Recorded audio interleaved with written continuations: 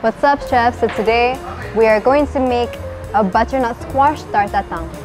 So first we are going to prepare our butternut squash. I peeled it already and removed the seeds. And now we're going to divide it into quarters.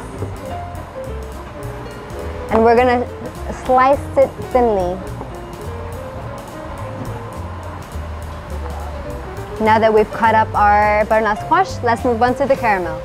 What I'm making now is a dry caramel. Basically, I just put the sugar into the pan and let it dissolve by itself without adding any water.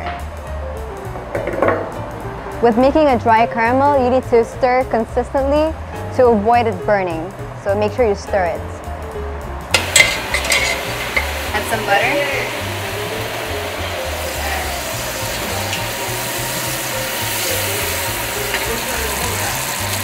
Butter.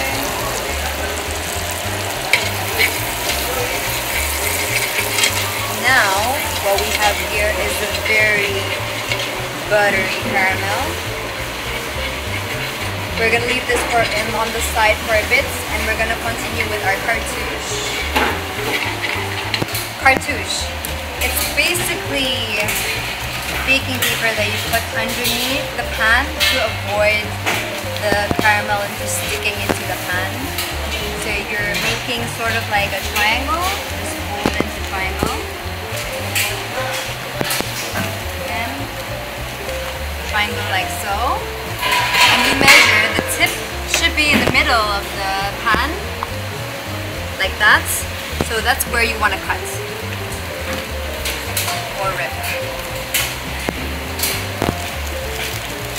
What it becomes a circle. You put onto your pan.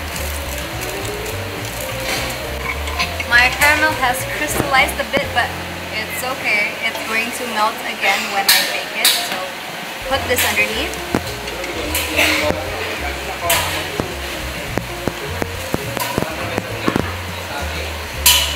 This is why you want to cut your butternut squash pretty thinly, because basically it's going to be cooked at the same time as your puff pastry. And as we all know, puff pastry literally needs 15 minutes to cook, so make sure by that time the butternut squash will also be cooked. Now they have this arranged. Don't forget to season with a little bit of salt. We all know caramel and salt goes well together. And now, lastly, puff pastry. Measure your puff pastry through the pan so you'll know where to cut. Kind of like, and just push it all the way down, and it's going to cut by itself. Now we're gonna push it down. Use your knife, the tip of it, and just make a couple holes to make sure that there is an air ventilation going on. Okay, now I'm gonna refrigerate this for about 10 minutes, and then we're gonna bake it.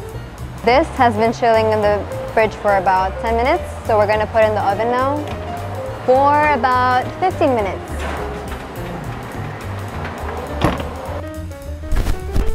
Now, what we do here is basically just pop it in there.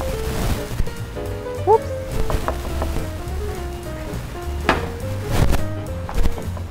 And rearrange it. Going straight to the plate.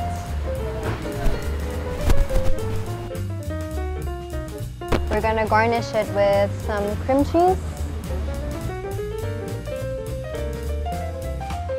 some rosemary,